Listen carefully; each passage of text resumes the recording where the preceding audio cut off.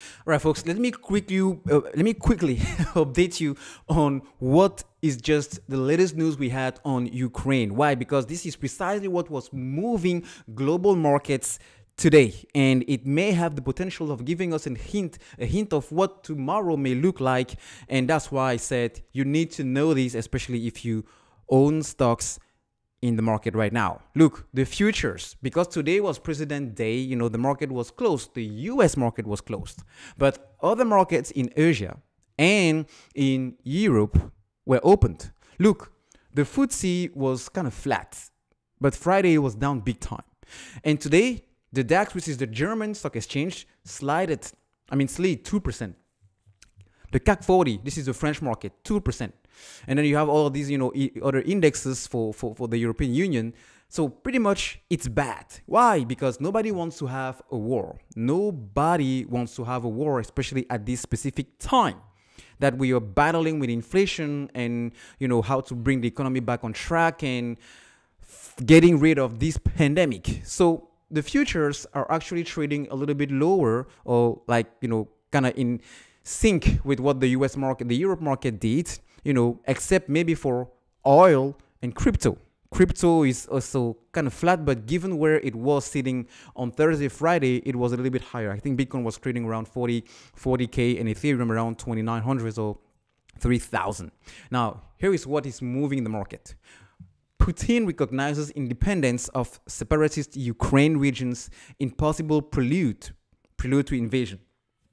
This is what Market Watch is just, as published literally minutes ago, right? 4 p.m. Eastern time, you can see here. Tech employers in Ukraine are preparing for the worst, including using crypto in lieu of cash. And then you have the US warning United Nations, that Russia is making lists of Ukrainians to kill or imprison if it invades. What you need to know about this, latest move from Putin, it's about recognizing the separatist region within Ukraine. Why? Because the thing is, this whole thing is literally a game. It's a game about influence. It's a game about information. It's a game about, how can I take advantage of what is happening in Ukraine. The whole thing is, let me kind of, step back a little bit and explain in simple language. The thing is, Ukraine was one of the key assets that Russia or President Putin wanted to use when it comes to building an influence against the US. And that's why Putin started being a good close friend with China, because China, if you are not my friend, if you are the friend of my enemy, how did they even say it? If you are the friend of my enemy of my friend, anyway, you get the point, right? You get the point. I'm a little bit confused here. But China has US as an economic enemy, all right? So if Russia is also an enemy of, the US economy, then it means, hey, Russia and China can be friends because we have a common enemy. So that's what started happening in the last 5 or 2 to 10 years.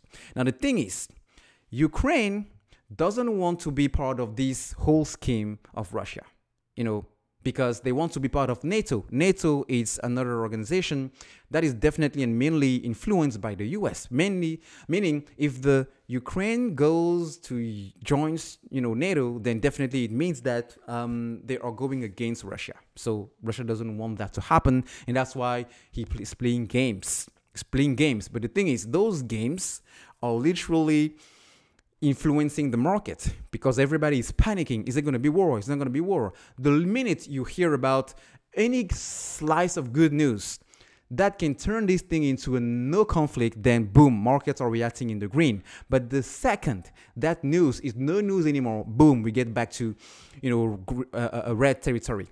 So based on this, expect, as we have the market kind of sliding today, especially if I'm looking at how Europe and even the futures here in the US, close this session, it doesn't look good. But keep in mind that any day that the market is closed and after hours, you have less volume, because literally nobody is here to buy the dip. Nobody is here to actually improve and increase liquidity in balancing any of these people that are freaking out and selling when the market is closed. All right. So I will say this.